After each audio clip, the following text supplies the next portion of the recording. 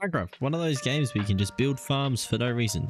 90% of the time, I have no idea what the fuck I'm talking about. So that being said, today I'm going to show you guys how to make an infinite lava farm in vanilla Minecraft. Okay, so constructing and building a lava farm is pretty simple, especially a non-automated one. I will go into an automated dripstone lava farm eventually down the track. So what you want to do is you want to get yourself a cauldron, bit of cobblestone, or any building block in general, so a lava bucket and some pointed dripstone. Now what I tend to do is I literally just place 10 of these, so 1, 2, 3, 4, 5, 6, 7, 8, 9, 10, and then basically what I do is I go up by 2 on every single one of these, and I will place my dripstone right above the cauldrons here. Now you must be thinking, well, hang on, why are you doing that? We don't need any of that now. What I did forget to get is a trap door. Oh, I forgot I deleted the lava bucket as well. So what I do is I get myself some trapdoors here, and one of the great things that you can do in Minecraft is that you can just be stupid with some of this stuff. What you want to do is you want to space out these trapdoors like so. Obviously these ones here are going to have to go a little bit different on the ends, but that's perfectly fine. So you want to make sure that no lava escapes. Obviously you don't want running lava or anything like that, so you just build a little bit of a garden box type vibe here with the area that is going to be used for lava.